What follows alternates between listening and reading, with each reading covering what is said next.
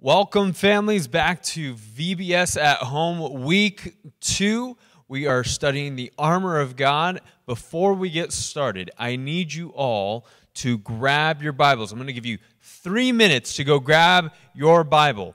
If you don't have your own Bible, ask Mom and Dad if you could use theirs or share with them. But everybody grab a Bible. 3 minutes, ready, go.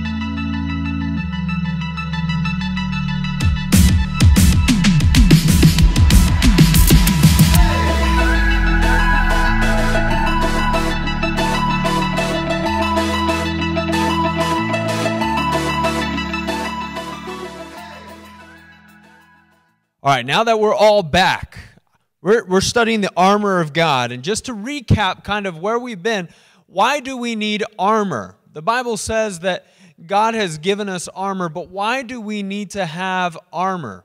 If you'll remember from last week, we have an enemy that is trying to get us to disobey God. He's trying to draw us away from God, and we can't see this enemy. We can't see who is trying to tempt us, and we can't really see the sin in our hearts, but we know that it's there. And God has given us equipment to fight against the schemes of the devil. And so that's what we're studying. We are in a battle against spiritual forces we can't see. And so last week we talked about the belt of truth. The belt of truth is important because it keeps all the other pieces of our armor together. Knowing what's true is incredibly important for us because it keeps everything else in our lives together. This week, we're going to be talking about the breastplate of righteousness. Now, let me ask you guys a question. What is righteousness? Go ahead and talk amongst yourselves and try and figure out if you could come up with a definition in your house of what righteousness is. Go.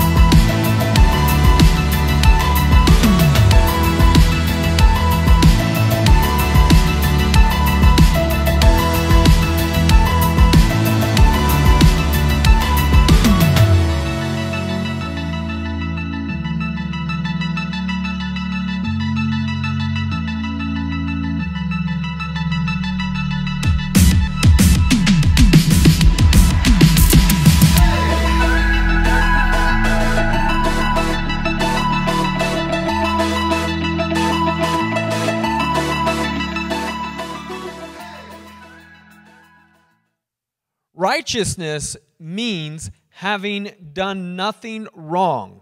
All right? Means having not done anything wrong. Let me ask you this. Have you ever done something that is wrong? Have you ever told a lie? Have you ever taken something that maybe didn't belong to you? Have you ever been really angry at somebody? Have you always obeyed God and did everything that He wanted you to do? And we have a problem if we start asking ourselves those questions, because we begin to realize that we are not righteous. We are actually very guilty of doing a lot of things wrong. This is called sin. Anything we think, say, or do that breaks God's laws. Things like stealing, lying, disobeying our parents. We don't have a righteousness of our own. And so righteousness, having not done anything wrong, means that we need someone to give us righteousness, because we don't have a righteousness of our own. The Bible says in Romans 3:10 that there is no one righteous, not even one single person. Think of all the people that you know in your life. Your mom, your dad, your brothers, your sisters, your cousins, grandma, grandpa. The Bible says none of them are righteous. None of us are righteous. And so we have a big problem, because this week we're talking about the breastplate of righteousness. But how can we have a breastplate of righteousness if we are not righteous? The Bible also tells us in 2 Corinthians chapter 5, verse 21, this is how we get the righteousness we need to cover us, to cover our hearts. 2 Corinthians 5:21, the Bible says that God made the one who did not know sin to be sin for us, so that in Him we might become the righteousness of God. Kids, do you know who Paul is talking about there, who the Bible is talking about right there in that passage? Go ahead and give a guess. If you said Jesus, that is correct. God made Jesus, who is the only one who never did anything wrong. Jesus was perfectly righteous. He always did the right thing. He always obeyed God. He never sinned. God made Jesus, who was perfect, to become sin for us. So we gave Jesus our sinfulness, and God gave us Jesus's righteousness. So now that when God looks at us, when we trust in Him and we follow Him, God looks at us as if we are righteous, just like Jesus was, because Jesus took our sin to the cross and He died there for us. Because of Jesus, God has made us righteous. I want you to say this with me, kids. Because of Jesus, God has made me righteous. All right, let's try. Ready? 1, 2, 3. Because of Jesus, God has made me righteous. Good job. So how does Jesus' righteousness protect us from the enemy? Because remember, God's given us all this equipment to protect us from our enemy, right? We have the belt of truth that's going to protect us from the enemy's lies. What does the breastplate of righteousness protect us from? The breastplate of righteousness protects us from our enemy, who likes to trick us into believing that God doesn't love us. Sometimes we get tricked into thinking that we could never be good enough for God. And that's actually true. We could never be good enough for God. But then our enemy likes to make us think that we could never be forgiven of our sin. We could never be accepted by God. That God will never love us because of all of the sin that we've done in our lives. The truth is that Jesus, because Jesus took our sin from us and gave us His righteousness, our righteousness is now covering our hearts, so that when our enemy, the devil, tries to accuse us of all the things that we've done bad in our lives, we know that the breastplate of righteousness, the righteousness of Jesus, covers us. When we put on the breastplate of righteousness, we are protecting ourselves from the lies of our enemy and trusting in Jesus to be our righteousness. And that's what we're going to talk more about this week. We're going to do some songs. We have a yummy treat planned, so parents, be sure to help the kids out with baking the yummy treat that's going to help us remember that the breastplate of righteousness protects our heart. We're going to talk more about that in a bit. Grandma Deb's going to pay us a visit, and she's going to tell us a story about King David and how he wore a breastplate of righteousness. He trusted in the righteousness of God for his life. And then we have Miss Christie, who's going to talk more about what this means to wear the breastplate of righteousness. And hopefully I'll be able to help her out with the rap, if you remember the rap that we're going to do. But let's take a moment. We're going to pray, and then we're going to sing some songs, okay? All right, let's fold our hands. Let's close our eyes and bow our heads. Dear God, we thank you so much that Jesus is our righteousness. We have sinned against you many times. Every time that we have stolen things, every time we've dishonored our parents, every time we've wanted things that don't belong to us, there are so many ways that we have sinned against you. And we are guilty before you, but Jesus was made to take our sin from us. And he gives us his righteousness. And now, Lord, this week, I pray that we would learn how to put on the righteousness of Jesus to protect our hearts from the enemy. Because our enemy wants us to believe that we're never, ever going to be accepted by you, that we can never be forgiven, that we could never be made righteous before you. But the truth is that because of Jesus, we can be righteous before God. We pray this in Jesus' name. Amen.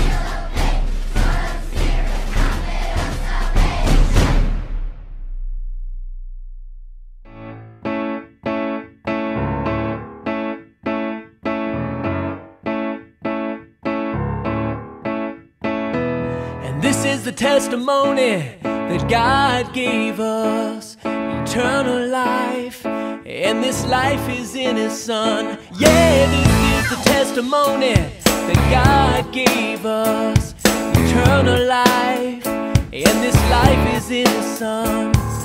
Whoever has the Son has life. Whoever does not have the Son of God does not have life. 'Cause Jesus said, I am the way and the truth and the life. I am the way and the truth and the life. No one comes to the Father except through me. I am the way and the truth and the life. I am the way and the truth and the life. No one comes to the Father except through me. Except through me. Yeah, this is the testimony that God gave us. Eternal life, and this life is in His Son. Yeah, this is the testimony that God gave us. Eternal life, and this life is in His Son. Whoever has the Son has life. Whoever does not have the Son of God does not have life. 'Cause Jesus said, I am the way and the truth and the life. I am the way and the truth and the life. No one comes to the Father except through me. I am the way and the truth and the life.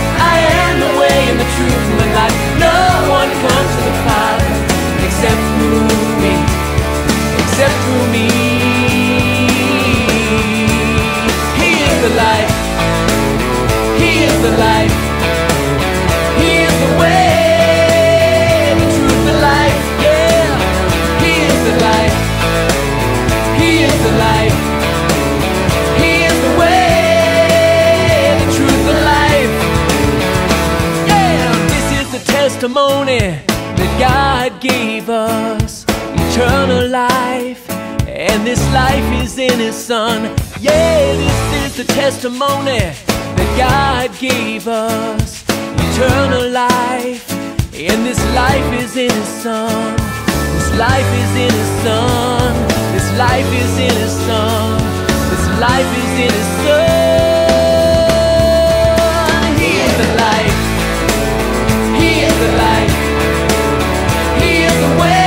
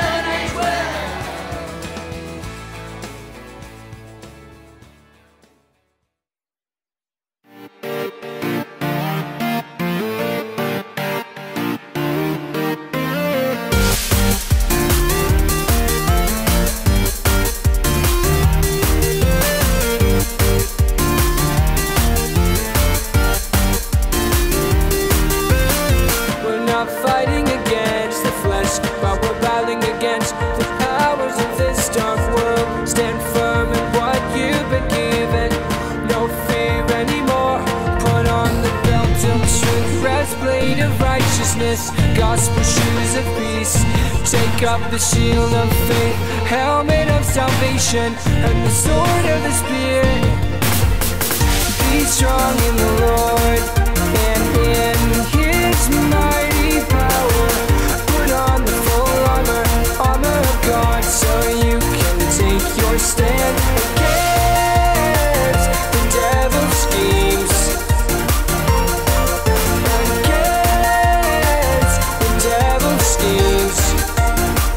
Be strong in the Lord.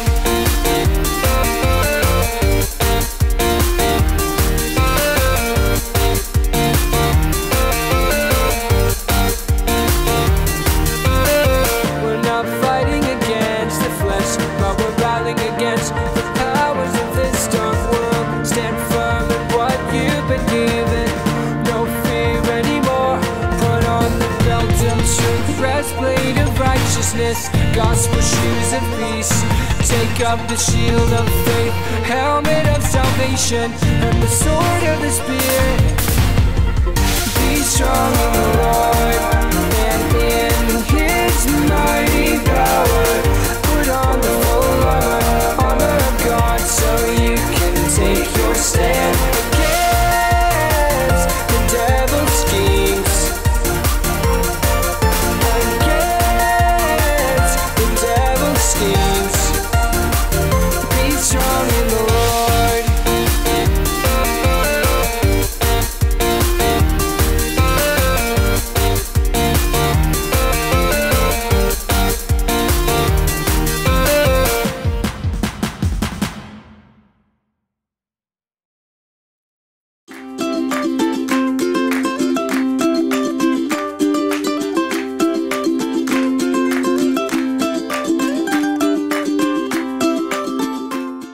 Welcome back, kids.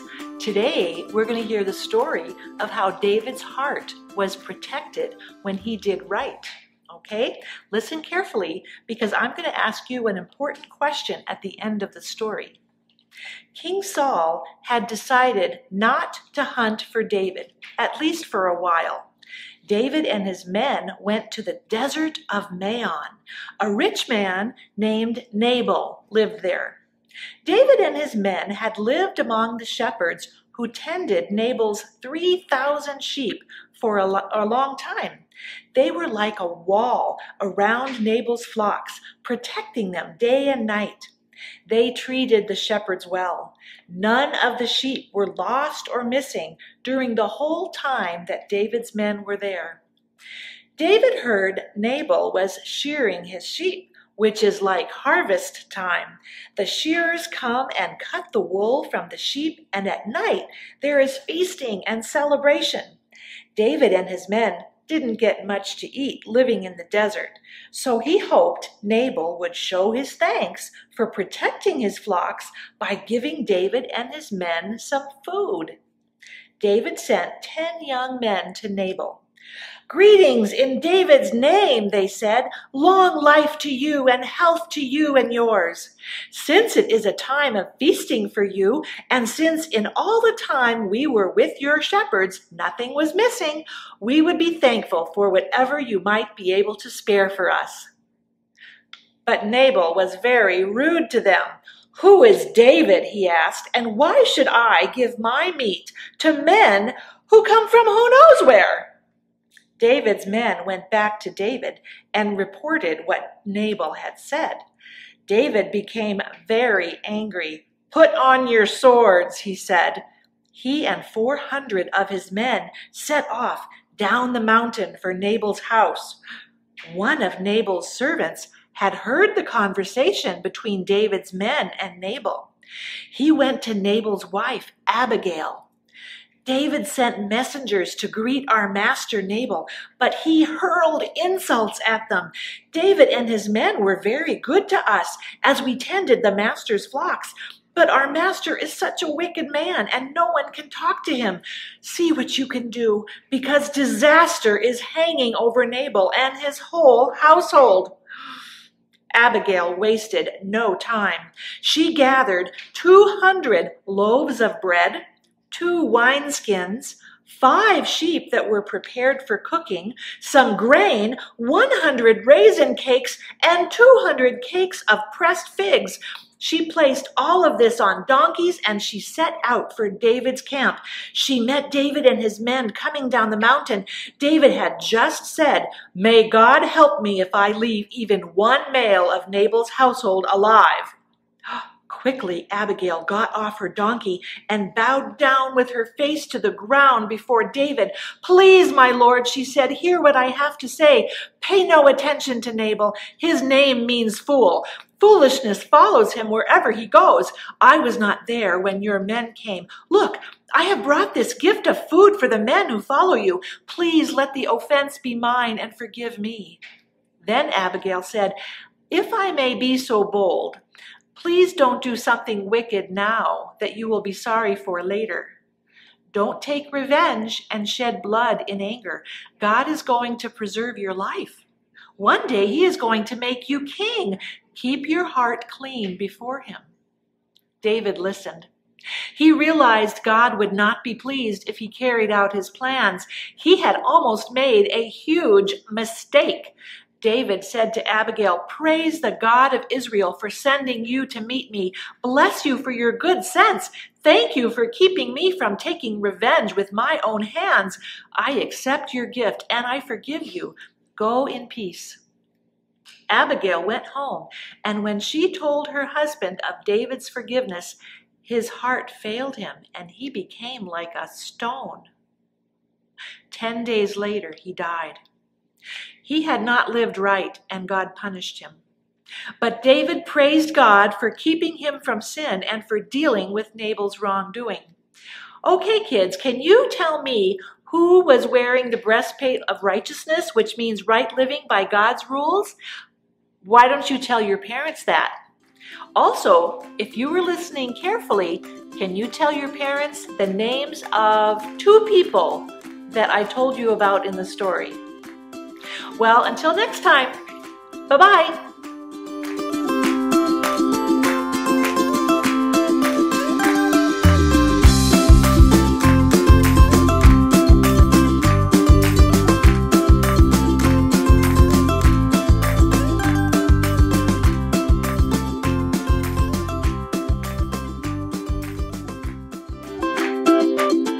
Hey guys, welcome to my kitchen. Today we're going to be making one of my favorite recipes, hot pretzels. They're so easy, so yummy, and a really great way to remember that the breastplate of righteousness protects our hearts. And the reason it's going to help us remember that is because we're going to be shaping our hot pretzels into hearts.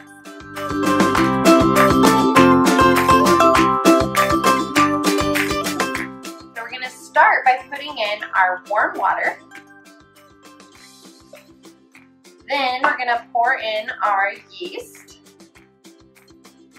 Then we're going to put in our sugar. So we are going to let that sit there for about 5 minutes. And it's going to start making some bubbles, which are kind of fun to watch. And then it's going to look kind of foamy. And once it looks foamy, that means it's ready for our flour. My mixture is looking pretty foamy, and I think it's ready for flour.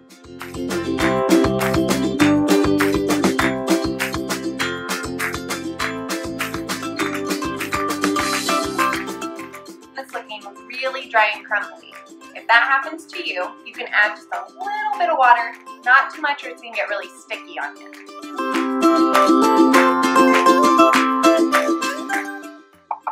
I'm going to wipe off my spoon, and I'm going to get kind of messy. I'm going to divide my dough as evenly as I can into 3 different sections. Okay, so there's my 3 different sections. This is where the heart comes in, where we remember that the breastplate of righteousness guards our heart. So we're going to start rolling them out into long strips.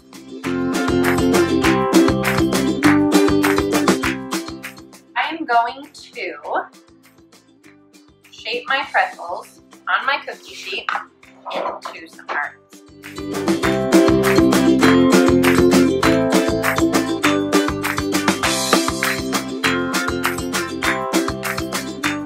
And Mom and Dad, you can put these in the oven at 475 for 8 minutes.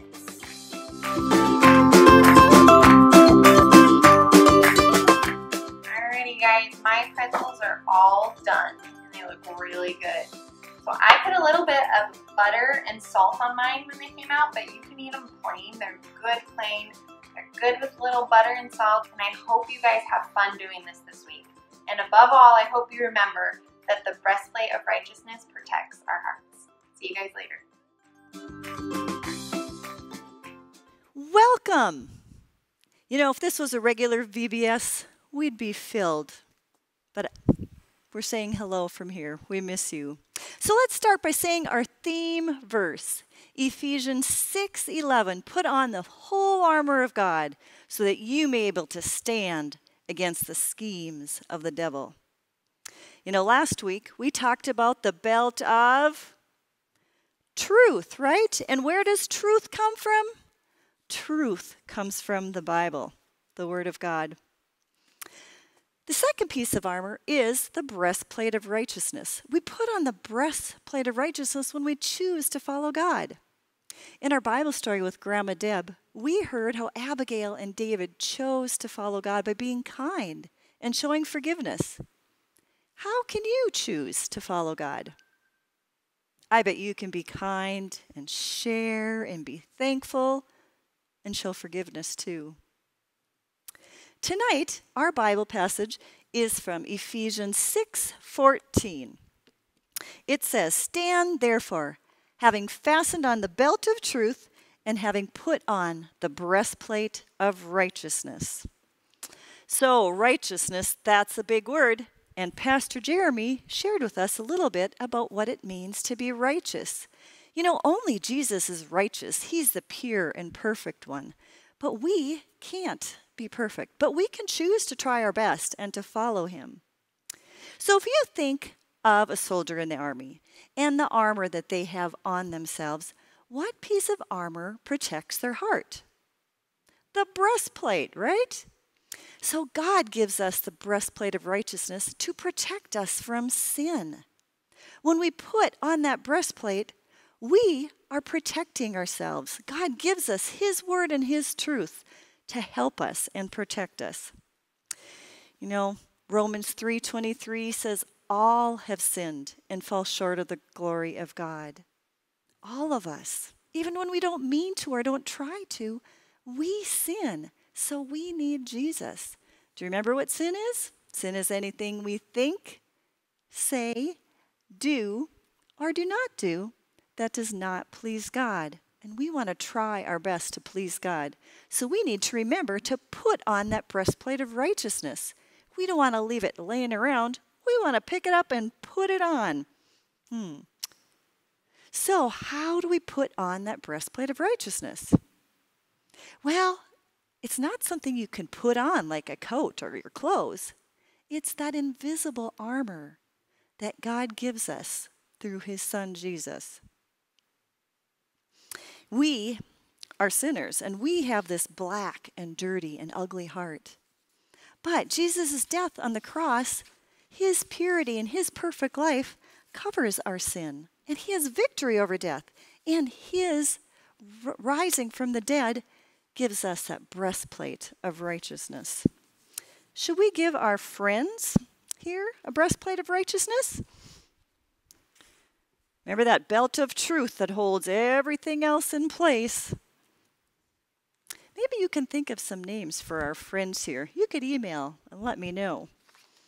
And we're going to give this guy righteousness as well. Okay. You know, at the end of the night, we are going to sing a song that many of you know.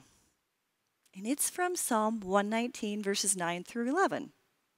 It says, how can a young man keep his way pure? By guarding it according to your word.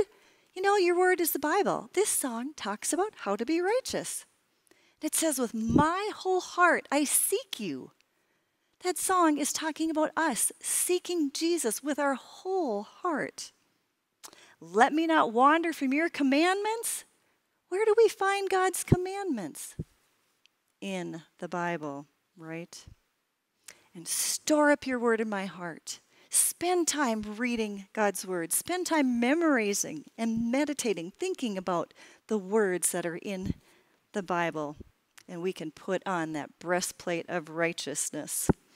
See, I have a friend who made a little breastplate of righteousness, right? You can use all kinds of different things to make your own breastplate. If you want to, she's got a back here. You could put yarn around and have it to remind you. It would sure be fun to see pictures of you wearing the armor that you can create each week. Should we call Pastor Jeremy up and give him a chance at this rap here that we learned? And you guys can sing it with us, and we'll practice our armor of God rap so we can remember all the different pieces of armor. Okay, I'll let you get going with your sound effects. Okay, pick in your family. Who's got the sound effects? Dad's in the background. We need a beatbox. Okay? All right. Beatbox. All right. Let's see.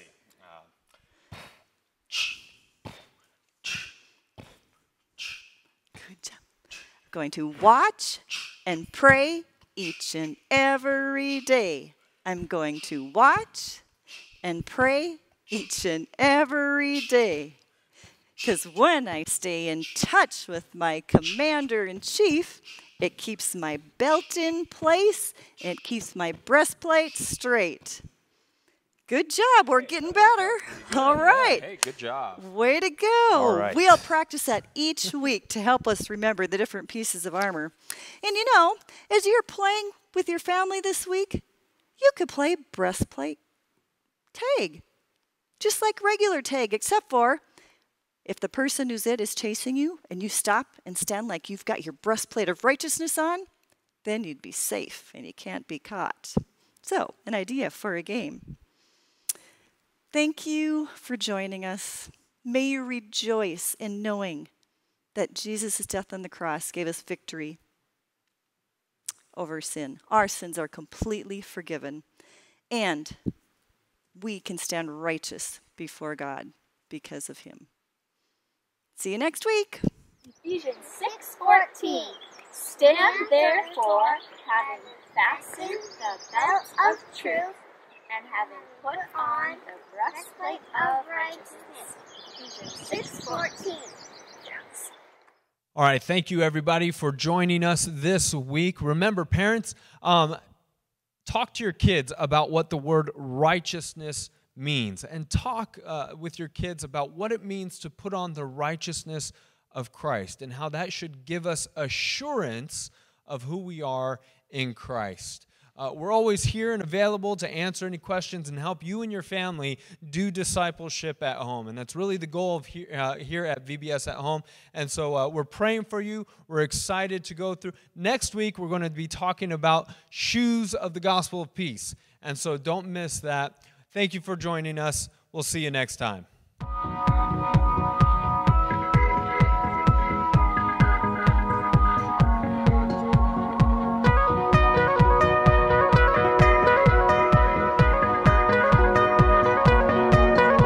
How can a young man keep his way pure? By guarding it according to your word. How can a young man keep his way pure? By guarding it according to your word.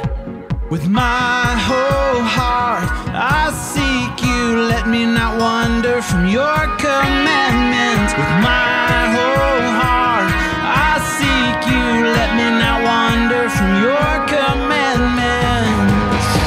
I've stored up your word in my heart. I've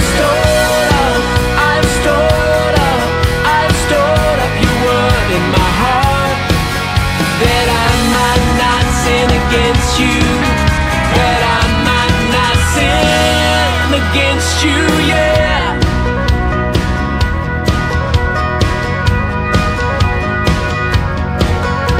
How can a young man keep his way pure? By guarding it according to your word. How can a young man keep his way pure? By guarding it according to your word. With my whole heart I seek you, let me not wander